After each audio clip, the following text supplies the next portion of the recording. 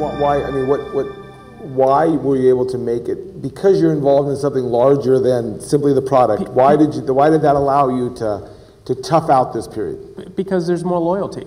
Because they're getting income. People get income in all sorts of different ways.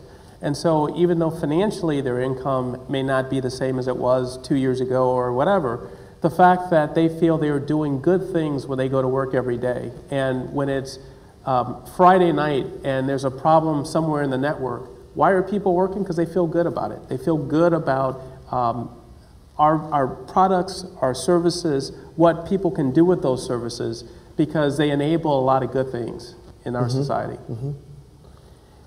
I mean, it's interesting, you know, from the standpoint of when you talk about the startups you're talking about, right? So what jumps out at me with those startups is actually this larger social good. I mean, your startups seem to be centered around what some people consider the most compelling societal or common good problem that we have. And is that, how much of that entered into, it seemed like for you it entered into your business decision a lot to put time and effort into this particular company. How much did that enter into your decision making when you created your startup portfolio? Double bottom line. I believe in it, as long as both of them have profit on it. For example, General Electric was cited. I'm on the Dartmouth Board of Trustees. Jeff Immelt, the chairman of General Electric, is also on the board. And in our last board meeting, he said General Electric had discovered that green was green. Yeah.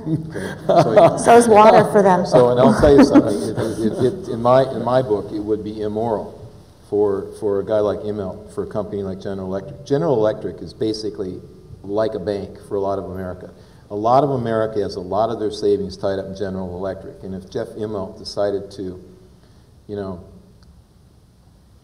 go on some social cause, I won't name some of them, but go on some social cause and squander money from General Electric and cut back in return to those people, to me that would be an immoral thing for him to do. Now, on the other hand, because of his responsibility to shareholders? Because their money's in his hands. Yep. You know, think about it. Well, I'll come back to carbon dioxide in a minute. Now, there are other companies with double bottom lines, which as long as they're honest, doesn't matter. So take Whole Foods. So Whole Foods has got a double bottom line pitch, and it's a financially viable, good business. But it also has got the whole food, the natural ingredient kind of thing going for it. And it allows its employees a bunch of time off for charity work and stuff like that. And its CEO is forthright with his investors about that. Okay, well that means if I want to invest in that company, I'm investing in natural foods, and I'm investing in a company I can make some money and also feel like my investment's going to something I support. That's okay with me too. What I don't like is the hidden agenda, where things happen, money is taken, and it is used, and the return to shareholders is significantly less than it could be, and it's not known to shareholders. Now, you didn't say it outright when you introduced me, but one of the companies that Cypress started, or really turned into a bigger company, SunPower. SunPower we acquired in 2000. It was a $2 million a quarter company run by a friend of mine, a professor from Stanford, who I met in a coffee shop. He told me, I asked him how things were going. I wish I hadn't asked him that. And he said, this was the beginning of December, he said he was going to lay off half, he had like 40 people, he was going to lay off half his people before Christmas. Layoffs always happen at Christmas, right? You're always hitting the end of the year, and that's always bad. And I asked him what he made, and he said, we have the world's most efficient solar cell. And there's an airplane called the Solar Challenger, which has solar cells on the wing, and it has 14 motors, and the motors, being electric motors, run propellers, and this airplane was built by NASA. And it was powered by SunPower, and it flew to an altitude record of 96,000 feet, which is like 20,000 above the surface, a maximum altitude of an F-15 fighter, all in SunPower. It had no gasoline, nothing. Sun shines on the wings, turns it into electricity, and flies the airplane to 96,000 feet. So I wrote the guy a personal check for $750,000 to keep his company together, and it's an interesting and good story, but I'm not going to lay it out here. But the bottom line is we turned it into a real company. It is now about a $1.7 billion company. And a year ago today, we spun it out to our shareholders. In other words, everybody held Cypress shares got a share of SunPower. And the value of the spin out was $2.52 billion. Green is green. Okay, now, if you ask me why did I do it to keep carbon dioxide molecules from going into the atmosphere? The answer is no. I didn't do that. I did it as a business investment for our shareholders.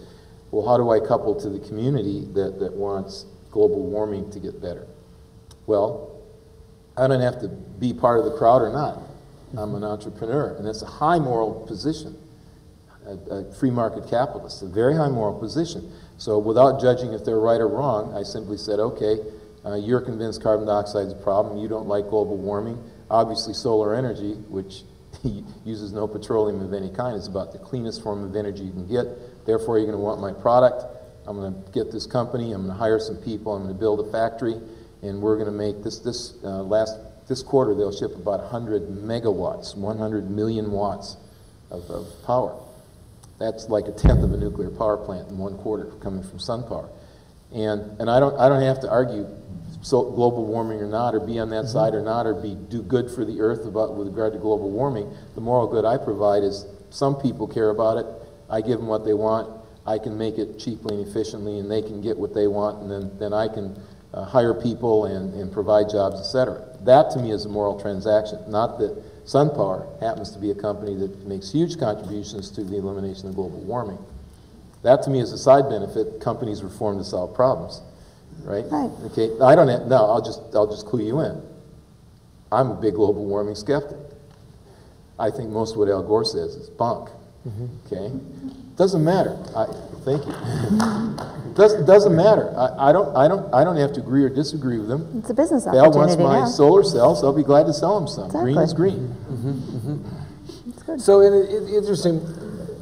So I understand in the context of a conversation, so that all makes sense to me. But I do believe that there are big trends as it relates to people, and whether it's global warming or other causes. The big point is that people are motivated by lots of different things. And many of the things that, if I look at my children's generation, I've got 2 children, 19 and 17, they are so much more motivated by global issues and national issues than I was when I was 19 and 17. And as part of leadership, to me, you have to understand what motivates your people and how do you get them to want to do the things that the entity, the business itself wants to do. That's part of my job as a leader, is doing that. And so I would agree with, I mean, I understand where you're coming from in terms of, okay, whether it is or it isn't, but the reality for our people is that they believe it is. So part of my job is to facilitate them doing the things they want to do, you know, and working on the kinds of projects and the kinds of things that they want to work on. And it's a big recruitment kind of edge, I think, when companies can have those offerings. It's funny because Marc and I were talking about, we have teenage girls, and it is all about them when they're teenagers, but that's the only way, when they talk to parents, I think, externally, it is all about others. And I applaud that shift. You know, I've been raised in the nonprofit sector. My dad, 37 years with the American Cancer Society, so it's always been about helping others. And it's even through the ALF program, you know, the whole servant leader kind of idea. You know, we're working with your teams and your employees. It's, you know, enabling them to be the best that they can be. And you know, with looking at this next generation coming forward and the type of work they want to do, they want to solve problems, and they want to solve meaningful problems, and they feel a sense of urgency to that, and they're looking for that balance in the workplace that gives them that opportunity to make a difference in whatever way they can. And I think companies that have that opportunity are the ones that are going to have the long-term success versus that short-term quarter-to-quarter kind of thing. People don't want to be on that habit-trail little treadmill thing anymore. They're tired of that. I think they want to think a little longer term. I think this reset has done that, and do some good while they're doing their jobs.